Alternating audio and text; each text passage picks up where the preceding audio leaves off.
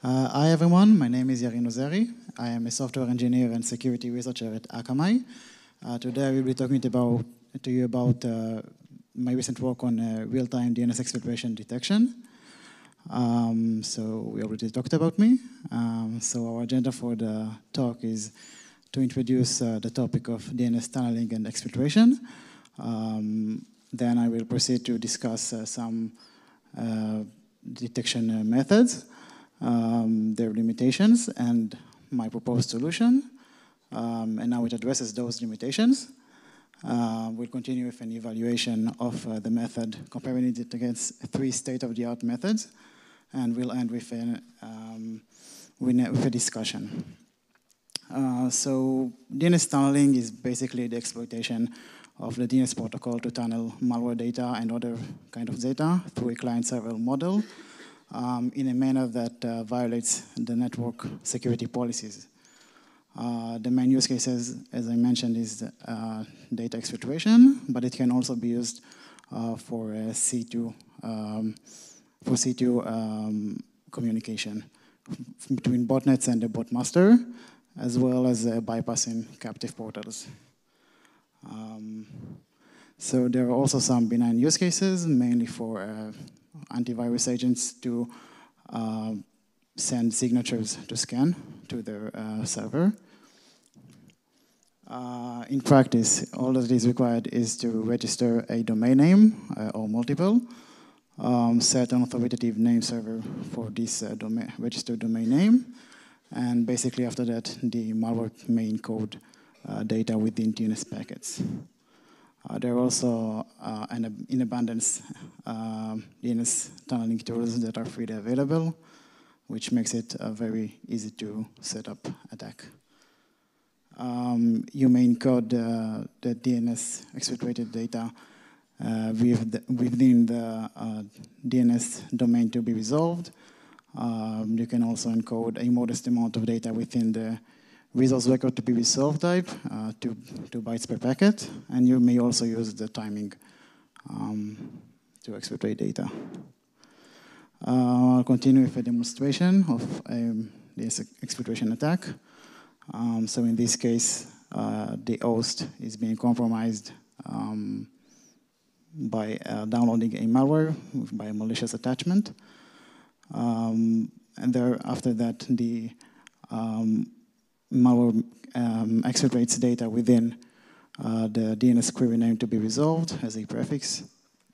And then via the DNS protocol, the packet reaches the authoritative name server of the attacker.com zone, which is, as mentioned, controlled by the attacker. The data reaches him and them, and the attacker may encode a response, which is then propagated back to the malware and may include additional comments.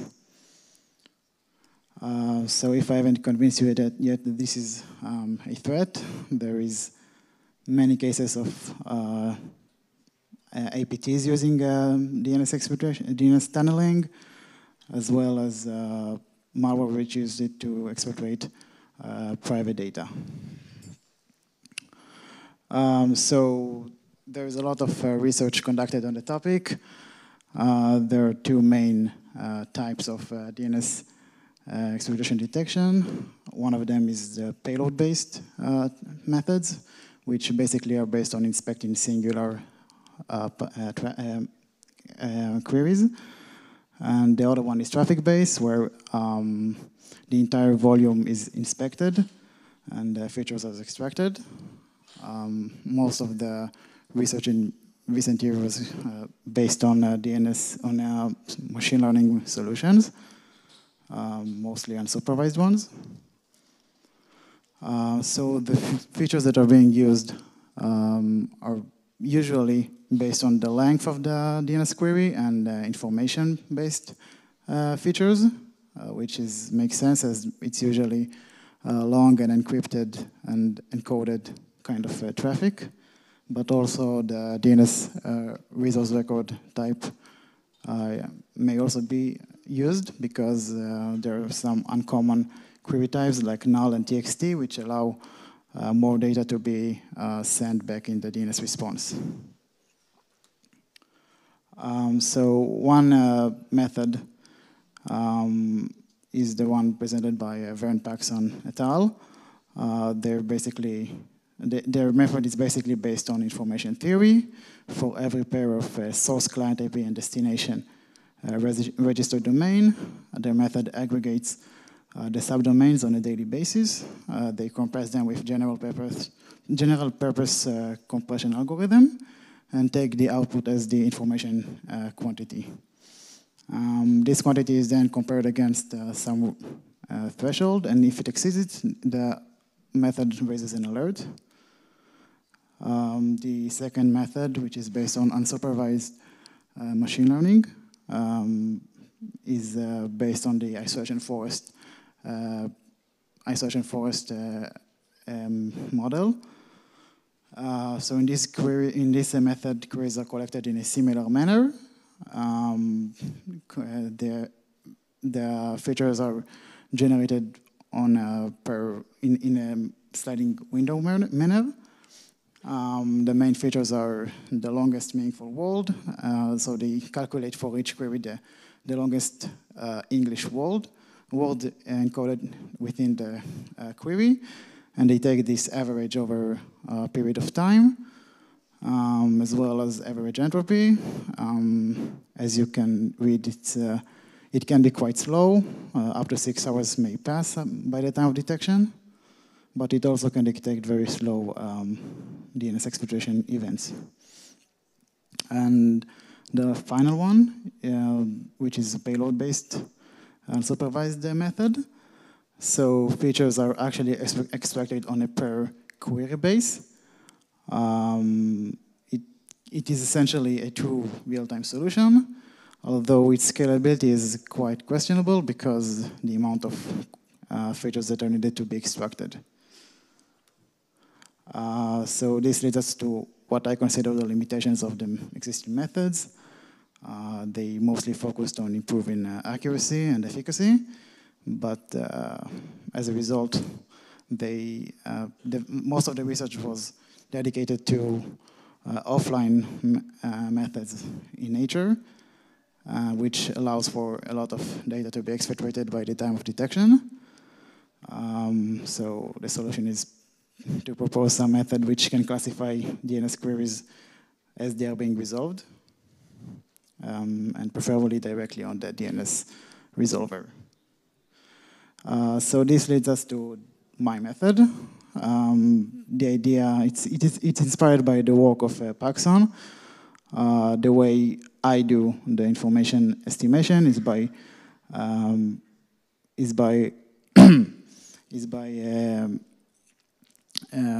collecting the, so the idea is to quantify the amount of information that is transmitted to the registered domains based on the unique subdomains, and raise an alert if the amount exceeds some predefined threshold. These kind of domains are called information heavy hitters, which is based on the idea of of heavy hitter detection in streams. So the issue with this solution is that in order to provide accurate quantity estimation, I'd need to collect the entire queries over the DNS query stream, which requires memory that is linearly dependent in the DNS stream size, which can be quite large. For this, we introduced the use of sketching algorithms. Sketch algorithms, if you're not aware, is basically provides you with a compressed representation of a data stream. These are solutions from the big data world for real-time analytics performance. They basically allow us to provide very accurate estimations of tasks that are difficult to do without inspecting the entire stream. There are many examples of such algorithms, like the count min sketch and the hyperlog log, which provides you with a very accurate approximation of the number of distinct elements in a stream. The hyperlog was used in previous research for load balancing and DDoS protection. So in our case, we modeled the DNS query stream as a stream of domain subdomain pairs. So for each DNS query, we split it to the subdomain, which is the prefix and the register domain. So IBHH maintains a fixed cache size throughout its execution. We can allow to only hold a fixed cache by incorporating weighted sampling techniques, which with very high probability allow us to detect the heavy hitter domains.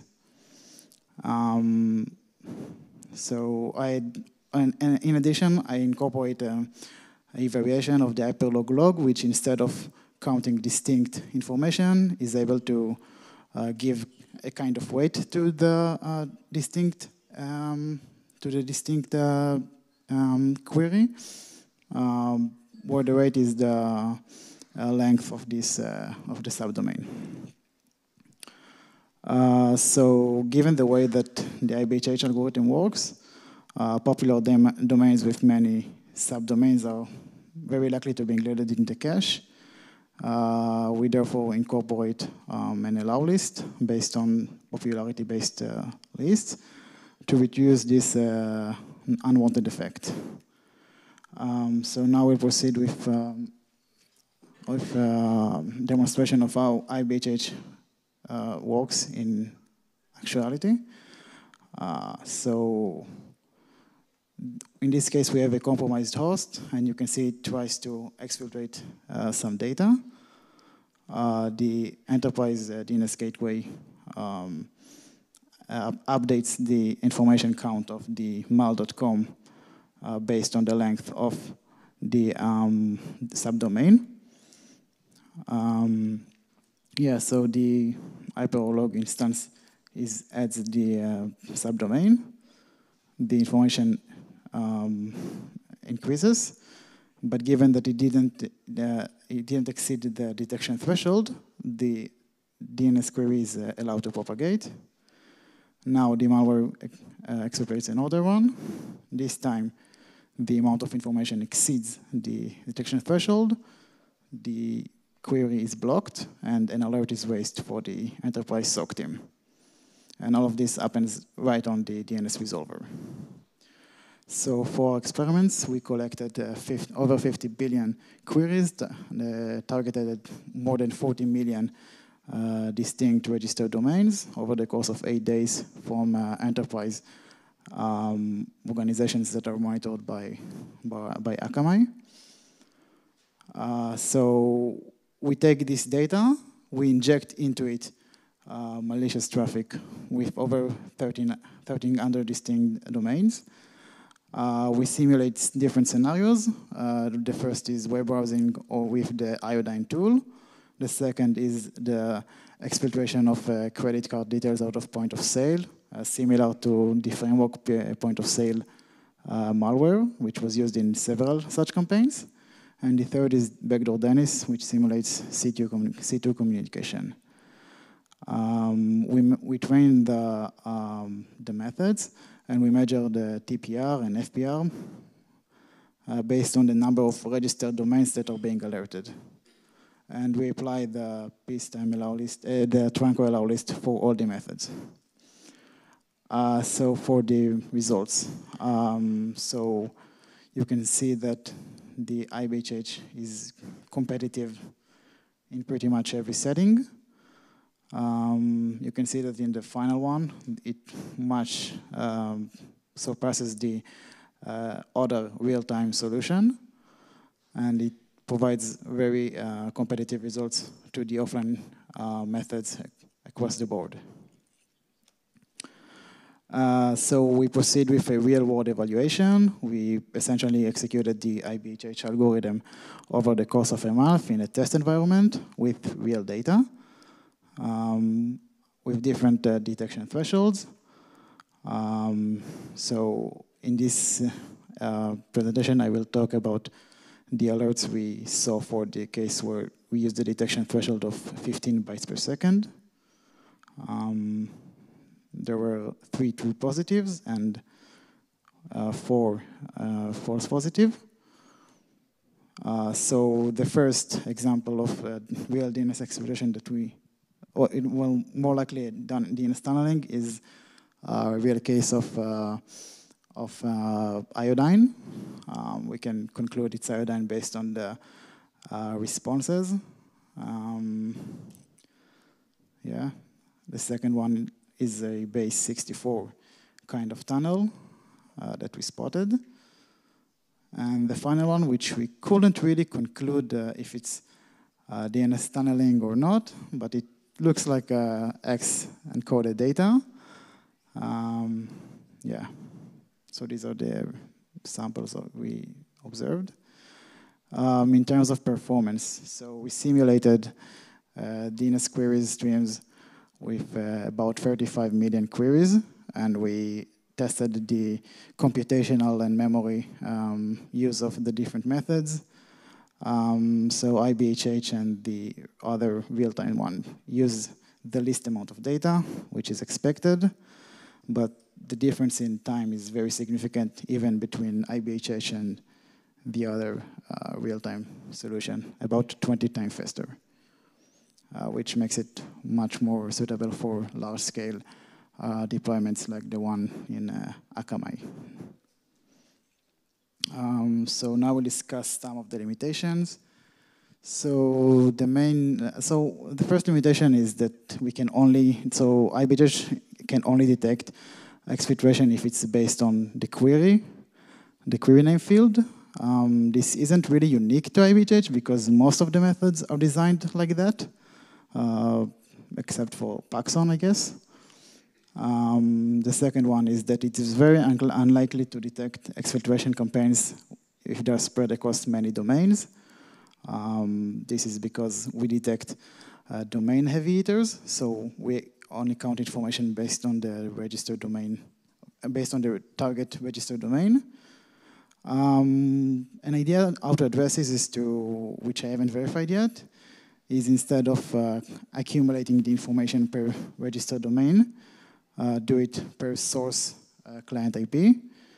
That way, it doesn't matter which are the target destination domains, but as long as the amount of information is anomaly large for the specific source, it can be detected. So the third one is that it cannot detect, it cannot operate on encrypted data if it cannot inspect the packet itself, because it relies on being able to inspect the query, the DNS query. And the final one is that the information counting is based only on unique subdomains. So this is both a pro, as it allows us to reduce the false positive alerts, but it also means that if, for example, the attacker uses a limited size of messages, for example, he may encode data with only 3 kinds of messages, so we won't be able to detect such an attack. This is also a limitation for the amount of data that the attacker may exfiltrate, because you can only encode very few bits per message, and it makes it very unreliable method. So to conclude, I presented IBHH, a simple yet effective DNS exfiltration detection that is algorithm that can be deployed right on DNS resolvers. I've shown very competitive results for it. Real-world detections with minimal false positive alerts. As a future work, I mean, it's already being done, but we plan on deploying it right on Akamai DNS resolvers. It's currently in very late test stages, and I believe that's it. If you have any question, you may ask me.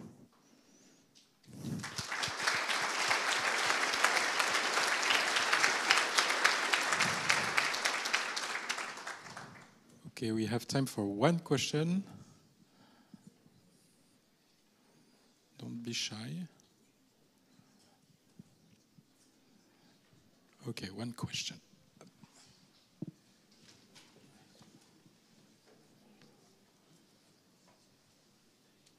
Thank you. Thank you for the presentation. I have a little question regarding the qualification of the alerts. So you have some false positives, so few, but how do you proceed to qualify this kind of detection, to know if it is a false positive or not? Because it is a bit difficult to investigate this kind of event. Yeah, it's based on manual inspection. That's how we determine it. We have analysts which inspect the alerts. This is one difficulty with DNS tunneling. You cannot really distinguish between benign and malicious, tunnels. I don't think there's any method that can really handle it without manual inspection and using the use of allow list. You don't yet have some kind of manual, but process that conduct easily to know and fastly if it is a false positive or not.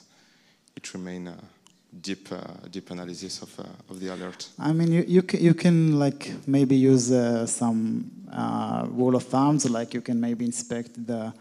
I can maybe take into account like the date of registration of the domain and how long it has been used. So yeah, we use it, for example, so there are many antivirus engines that use DNS for the file for looking up file hashes of files to be scanned. So that's how you can know, based on some rule of thumbs. But we can maybe discuss further if you want. Okay, thank you very much.